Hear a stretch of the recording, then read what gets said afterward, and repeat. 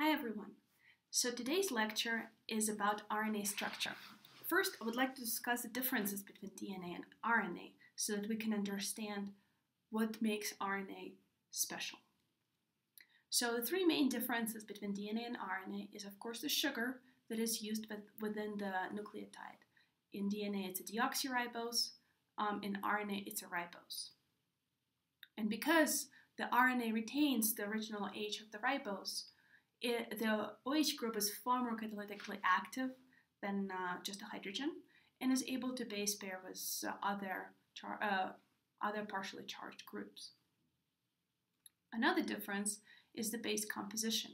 While DNA has A, C, T, and G, the RNA uses uracil instead of thiamine in its structure.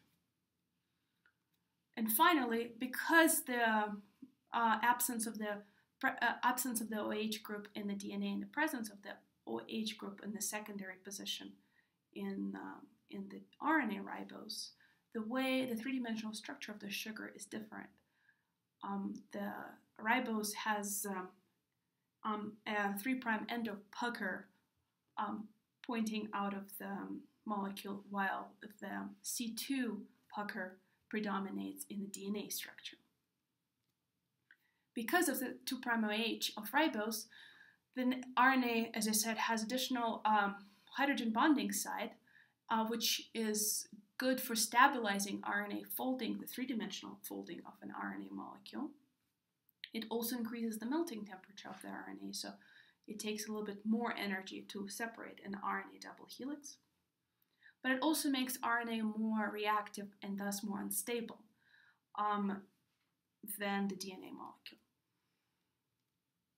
So because of the differences between RNA and DNA, because RNA can form a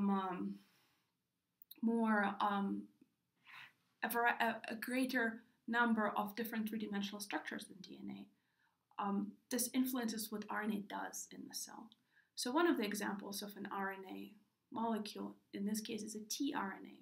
And you can see that even though this is a single-stranded RNA molecule, it has base paired with itself, forming hairpins, and then has further folded due to the interactions between the different parts of the backbone due to more flexible hydrogen bonding of an RNA molecule.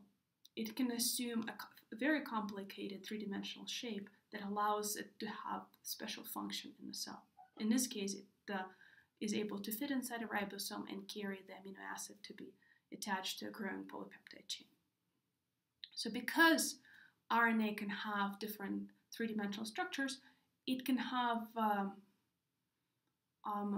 fulfill function almost like a protein and folds almost like a protein. It has a secondary structure of loops and hairpins, and then the structure can further fold into a tertiary three-dimensional structure, like a protein.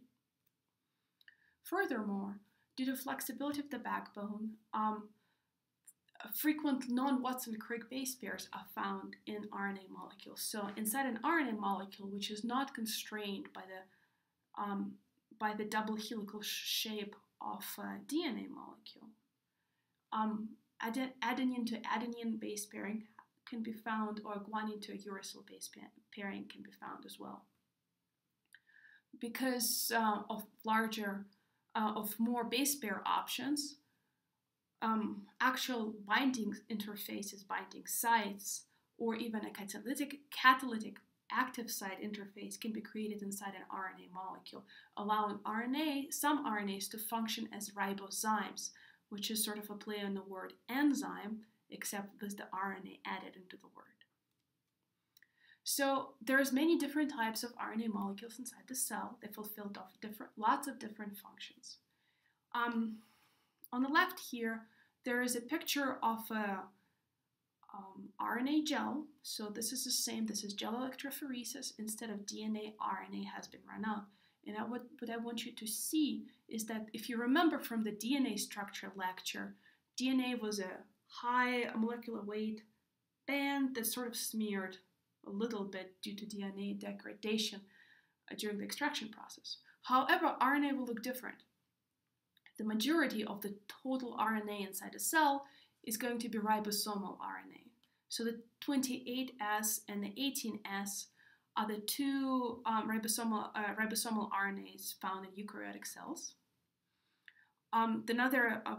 Usually there's going to be a band here for the transfer RNAs, and then you can appreciate that the rest of the gel, the sort of many pale haze bands that you see on this gel, which is the good total RNA gel, are the messenger RNAs found inside the cell, because the different genes are of different lengths and they will be made into either really small or really big or medium-sized proteins. mRNA, messenger RNA, comes in all kinds of sizes.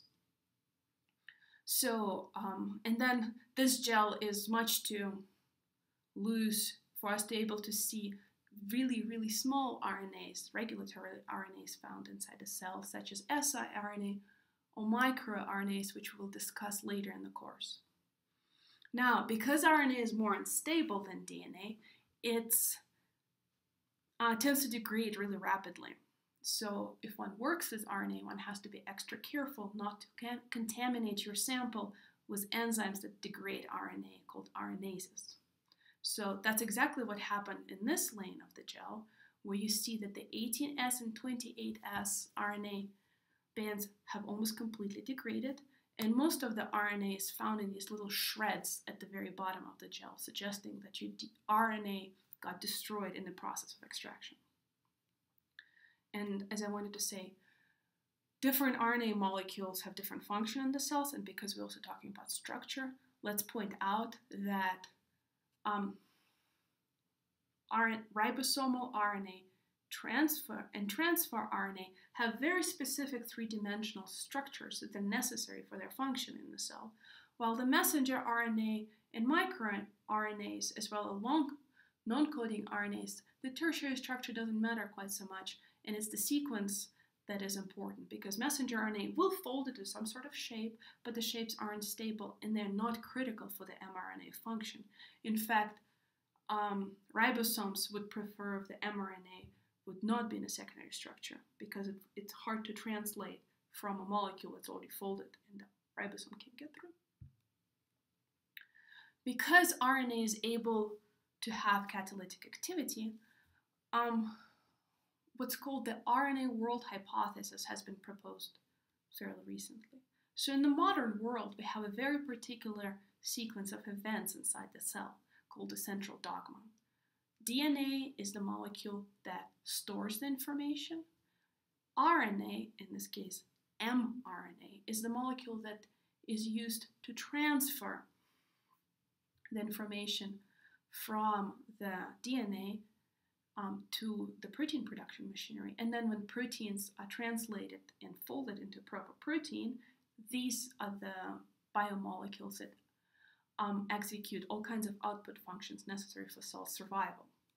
However, it has been proposed that in the pre-cellular world, there was no DNA and no protein quite yet, and it was the RNA that was able to both self-replicate itself, just like DNA now, as well as act out different output functions, because it can fold and create catalytic interfaces. So this RNA world hypothesis describes how potentially life could have been created. So it assumes that complex organic molecules were already produced by various random events. And when when RNA was present in sufficient quantities in very particular environments, people propose different areas like hydrothermic vents at the depth of the ocean and so forth. RNA was able to self-replicate itself. So it was able to create more of itself and thus propagate.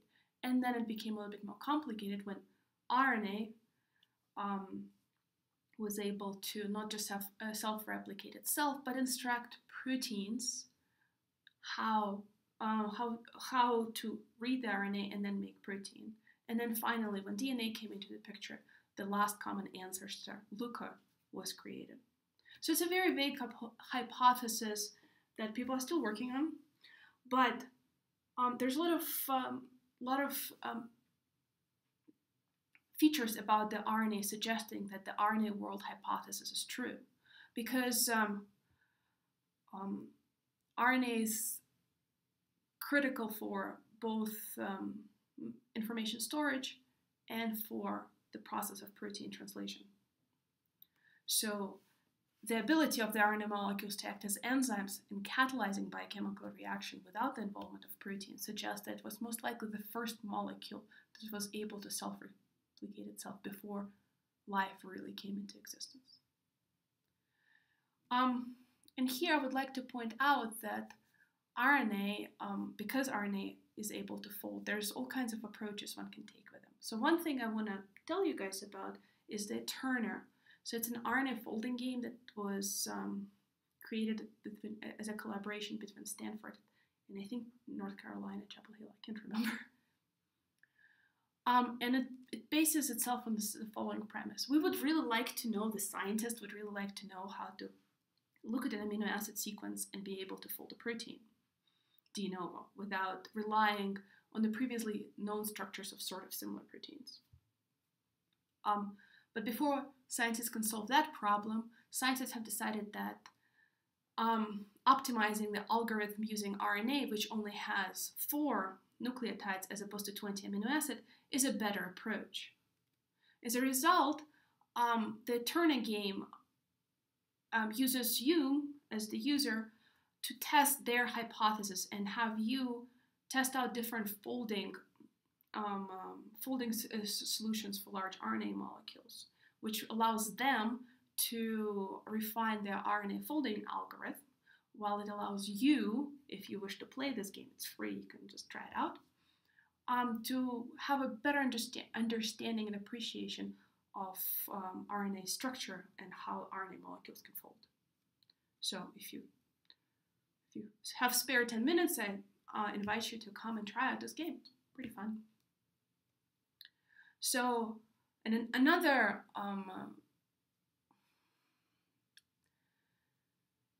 suggestion or another pillar of the RNA world hypothesis is the use of nucleotides, specifically RNA nucleotides, in very many different cellular processes. One of the shining examples of using of RNA in the cell is ATP. So ATP, I'm sure you guys remember, is the energy transfer molecule in many many catalyzed reactions used by proteins for many different reasons. And ATP is the universal carrier of chemical energy. It's used from archaea to us. It is what our cells produce from the nutrients we ingest. We make ATP.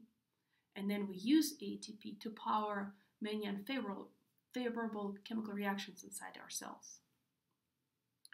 Other nucleotides used in the cells, RNA nucleotides, no DNA, always RNA, are other energy carriers and signaling molecules.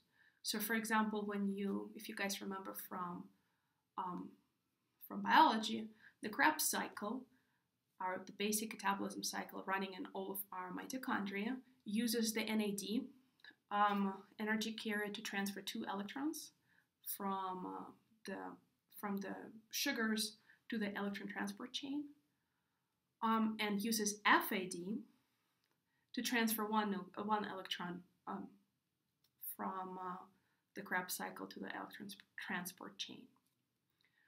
During anabolism, so when cells make something as opposed to destroy for energy production, so for the pentose phosphate pathway and for fatty acid synthesis, a molecule that's very similar to NAD, in this case NADP, is used. It has an additional phosphate on the ribose, which allows the cells to recognize which of these electron carriers is used for catalysis and which is for catabolism and which is used for anabolism.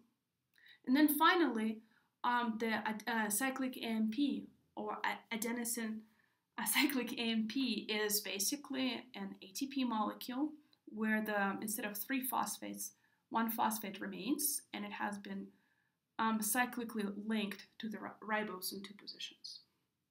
And cyclic AMP is a very commonly used signaling molecule for many receptor tyrosine kinase signaling pathways, such as glucagon and adrenaline signaling in our metabolism. And then, so one experimental approach that you need to remember for RNA structure is that one can look at both DNA and RNA using either southern or northern blots. And this is a way of identifying very specific DNA or RNA sequences out of the total mass of the RNA. So the basic premise of the experiment is that you have your nucleic acid, say the total RNA you have extracted from a cancer cell, or from a brain, or from a kidney, or from a liver. And you want to know which of these gene types are expressed in these different organs. So let's say we're keenly interested in PPAR, delta, alpha, and gamma. So you extract the total RNA and you run the total RNA on this agarose gel to separate different mRNAs by size. Then, because agarose gel is a flimsy medium that breaks easily, you transfer your RNA to a more sturdy substrate. In this case, it's a nitrocellulose membrane, which carries a partial positive charge and to which negatively charged nucleic acids will stick. You can use various approaches to transfer the RNA or DNA to your nitrocellulose membrane. The most common way is by capillary action. If you guys want to actually see people do it, you can look at this northern blot video here listed from YouTube. It's not the only video out there, there's many others. I just happen to like this one. And then once you have all of your total RNA stuck to the nitrocellulose membrane, you cook the blot by heating it to high temperatures and causing the RNAs inside the cellulose membrane to unfold and be in an unfolded state, allowing a probe that you have designed specifically against your gene of interest to bind to the blot that you're probing. And the probe, the RNA or DNA probe that you have created, has been labeled in one way or the other. The most common way is to incorporate radioactive phosphate into the probe nucleotides. And then because radioactivity will leave a black mark on a photographic paper, you just sandwich your nitrocellulose membrane and film together and expose them in darkness for, depends on the strength of your probe. Can be 30 seconds, can be a few days, and you get a blot like this.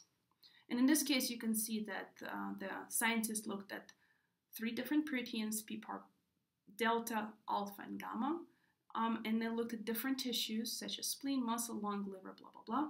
And you can see that PPAR alpha is present in high quantities in the heart, but not in the lung, while PPAR gamma is not present in the brain, but present in whatever these bad and wet things are.